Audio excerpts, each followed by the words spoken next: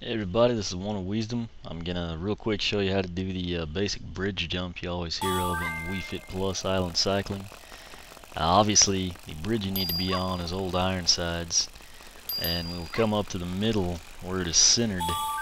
You can actually go from the next window and land on grass, but since this is just a quick demo, I'll go ahead and play it safe. I'll try to twist. You can see where we land in the river. And basically all you do is you pedal a little quick, lift up like you're doing a wheelie, and that's it. If you've got any questions, feel free to leave me a comment, and I will help you out as best I can. Thanks for watching.